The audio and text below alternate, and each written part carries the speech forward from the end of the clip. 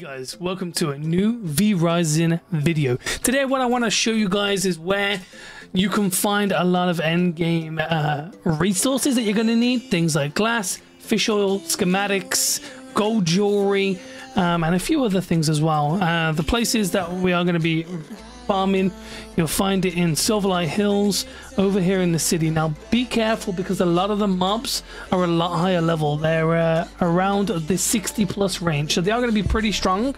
But obviously here you can get fresh fish, fish oil, reinforced planks, schematics, glass from the barrels. Here you can get gold jewelry, imperial thread. You can also get gold jewelry here and imperial thread from killing knights, clerics, paladins, you know, any of them light weavers, any of them souped up buffed mobs. But obviously what we are going to show you is obviously the amount of resources we get from going through this. I've already just turned up here.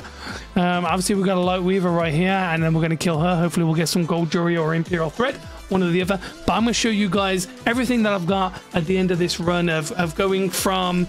So we're going to go from this top part, go around all this dark, fishing all the fishing areas, killing all the mobs, and breaking all the barrels and the boxes and stuff all around these sections. And I'll be right back. So alrighty then, from obviously going from this top side here, clearing all of this and just clearing all the barrels, killing the clerics, the knights, even obviously just the normal mobs, because the normal mobs drop schematics.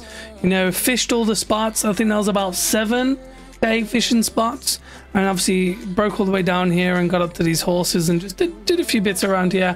Probably took me about what, 5 minutes, 10 minutes if that, depending on obviously mobs and stuff.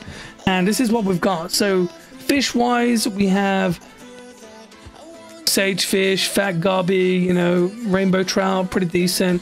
Got that and some fish bones. We've got a few flawless gems, which is actually really nice. You guys can't see down this bottom left. There we go. We'll put the useless, you know, blood essence down in that corner. We got 109 fish oil. We got some high lotus flower when we was on the way over here. 78 schematics, 10 gold jewelry just from killing the priests, the light weavers, and whatnot roaming. Reinforced planks, scrolls, 35 glass, 7 imperial thread, you know, 64 copper ingots, 16 iron ingots, you know, whetstone. You like get so much stuff from just roaming around this little area and farming that. You know, I think it's crazy how quick and easy you could just rinse and repeat, just farm this for the main things you need in in-game, which are reinforced planks, imperial thread, glass, fish oil, even obviously flawless gems. You know, you need flawless gems for like later on as well when you're making your specific jewelry and stuff.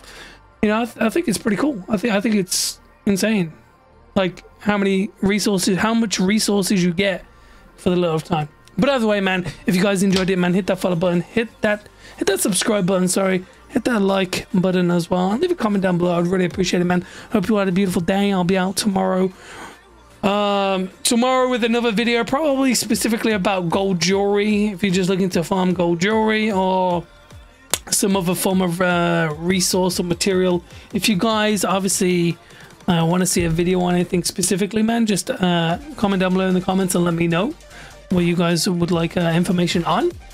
And I'm actually gonna bounce out, man. Have a beautiful night. Peace.